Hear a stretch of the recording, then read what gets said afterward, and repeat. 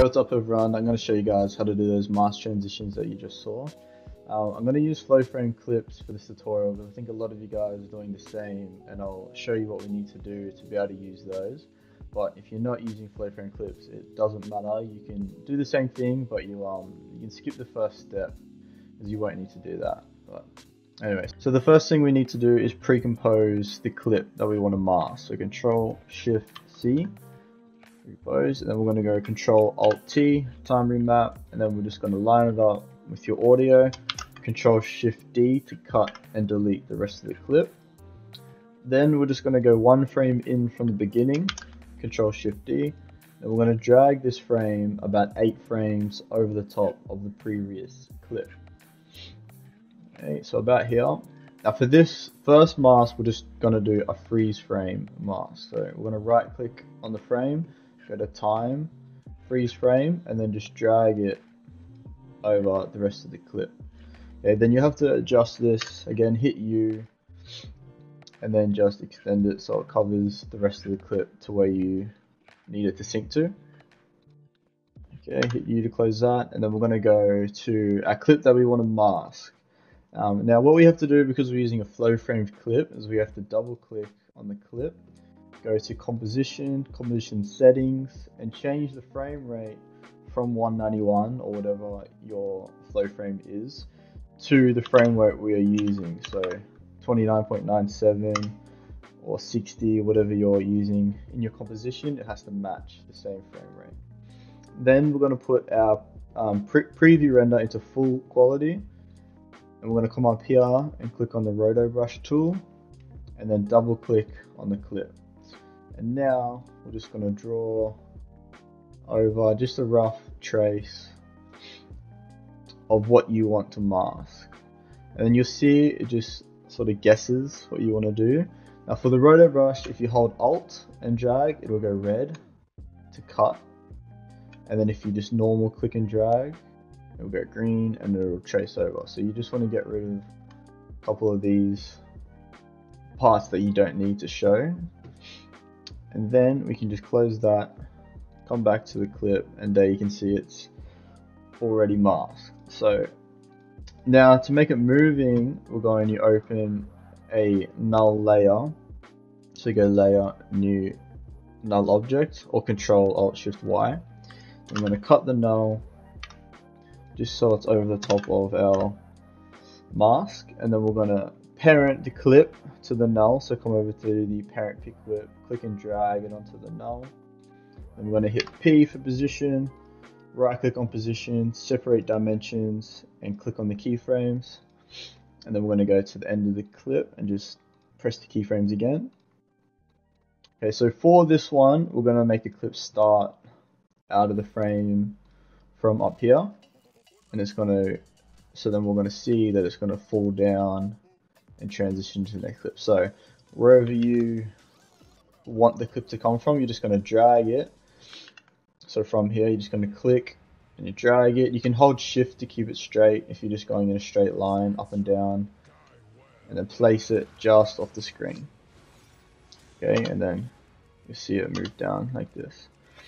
Then we're going to highlight our position keyframes, hit F9 for easy ease.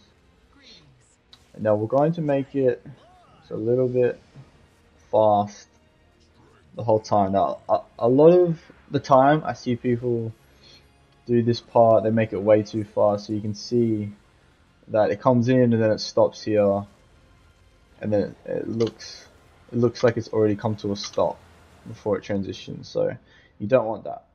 Just gonna go about here, so it's still moving, and then it's falling into the transition. So that's our first mask, which is just using a freeze frame. Okay, so for the second transition, we're going to do a mask that keeps a little bit of movement in the clip. So we can put your quality back to quarter, and the same thing to start. We're going to pre-compose the flow frame clip, Control-Shift-C. Now this time we're going to take about 5 frames in off the clip, Control-Shift-D. And we're just going to move that over the top of the other clip, and then drag this one over. Now we're going to hit Control-Alt-T, and we have to keyframe with a time remap at the start of this clip before we drag this one out to match it with the audio again. Otherwise it will move the whole clip. and then we can just delete the rest. Okay, close that with you. And now for our mask clip, we're going to do the same thing as before. We need to double click on the clip, go to composition settings, and change the frame rate to match yours, whatever you're using. Okay, now this time we're going to put the quality back into full, and then make sure your ruler is in about the middle of the clip that we're going to roto brush. So because there's movement, you need to roto brush roughly the middle frame, and it'll do the rest for you. So we'll go to the middle, put it in full, click on roto brush, and then double click on the clip. Now another thing that I forgot to mention, if you press H here, you can get the hand tool, and it just makes it a little bit easier to move around to trace your clip. Click back on the roto brush tool, and then again just a rough trace of what you want to mask. Okay, now once you're done, we can just go back to the selection tool, close this, and now you see the mask has come up here. So we'll go back to quarter, and then you see it has a little bit of movement as it comes in and then into the next clip. So you see it here. Now what I like to do, just so it doesn't look a little bit funny that it sort of appears out of nowhere, is we'll go T to open opacity, keyframe the start, we're going to make that 0, and then we'll go to the end of the clip and we'll make it 100, so you just see it sort of fades in a little bit as it goes, and then you can keyframe and graph the opacity as well. You just make it a fast graph so it just looks a bit smoother as it appears there. Okay, so for the last transition, I'm going to show you guys how to mask 2 different layers and have them moving in whatever direction you want. You can have them meeting in the middle like I did here. Okay, so what we're going to do is the same thing to start. Control-Shift-C, pre-compose the flow frame clip. Control-Alt-T, line it up with your audio, and then we'll just cut the rest. Control-Shift-D. Now we're going to do another freeze frame, so we just need the first frame from the clip. Then make sure you line that back up. Okay, now with my masks, I usually just eye off the middle of the previous clip and just go from there. So right click, time, wrong one, right click, time, freeze frame, and then just drag it over the rest of the clip. Now again, we're going to double click on the clip, composition settings, change the 191 to match your frame rate, close that, and then we have to, so before you use Rotobrush, this time we're going to duplicate the layer, so Control D on the keyboard, and then we can Rotobrush one at a time. So come up here, click on Rotobrush, change that back to full, double click on the first one, and then mask whatever you need to do first. So again, just a rough trace is all you need, and then you can hit Alt if you need to cut out any again. Okay, whatever. Then once you've done that, click on the second layer, double click on it, and now do whatever else you're masking. Awesome. And then once you've done that, come back to the clip, you'll see it's finished. So yeah, once you see it here, you can go back and fix it up if you need to. But for the sake of the tutorial, we'll keep going. So what we're going to do now is we need to make a null layer for each of the clips. So null object, Control-Shift-D, cut that, cut off the ends, and then we have to parent the bottom clip to the null. And the same thing, we'll go layer, new, null object, delete the rest, and then we'll parent the second clip to the null.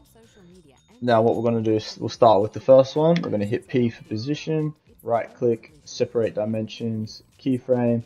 You hit O on the keyboard to jump to the end, hit the keyframes again, and now we're going to highlight the start 2 keyframes and just drag it wherever you want it to come from. So for this one, I'm going to have it sort of diagonally off the screen, coming into the middle, the keyframes at the end. And then we'll do the same thing here, hit P, separate dimensions, keyframe, hit O, keyframe, highlight the 2 start, and then we'll just drag it off the screen. So just when it leaves the frame there. Okay, now you see that they're already move to the middle there. Okay, but again, we're going to highlight all the keyframes, hit F9, start from the top.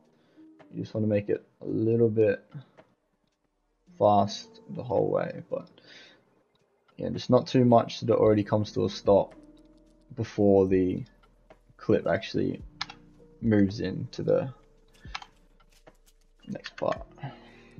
Keyframe this part.